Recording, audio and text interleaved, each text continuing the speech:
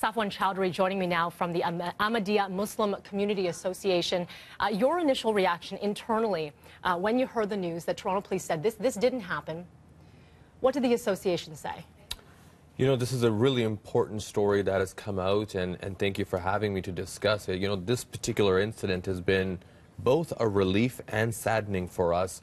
You know, a relief because such a hateful act did not happen in our city, but also saddening that such a serious allegation or such a serious assertion can be made, whether it's by a young child or an adult, because what it may do is undermine future genuine victims. But we also want to thank our Toronto police that have done a diligent job of quickly getting to the bottom of this story.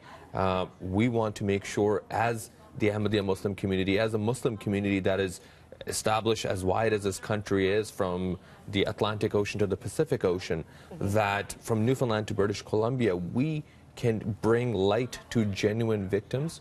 And especially during a time when there is a rise of anti-Muslim sentiment. I've got to tell you this. So as soon as the story got posted to social media, we found out what Toronto Police had said. Immediately flooded with a mixed emotion from a lot of people online. And to be frank, a lot of anti-Muslim sentiment. It was quite disturbing. How do you counter this?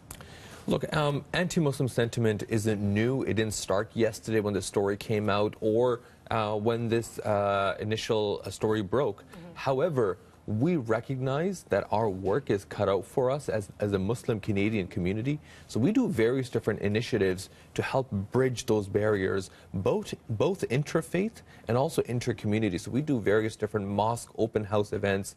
We have done a campaign where you get a chance to meet a Muslim family, an opportunity for non-Muslims to fast during Ramadan, learn about the faith, learn about Muslims, and also partnering with other religious communities, whether it's Jewish communities, Christian communities, Hindu communities, because the reality is that it's not just anti-Muslim sentiment that's on the rise. There's a genuine anti-religious sentiment. We've seen rise in anti-Semitic attacks as well. There is. Safwan Choudhry, so much to talk to you about, but I thank you for that. And as you mentioned, this is about education. It is about understanding. Thank you so much for being here today.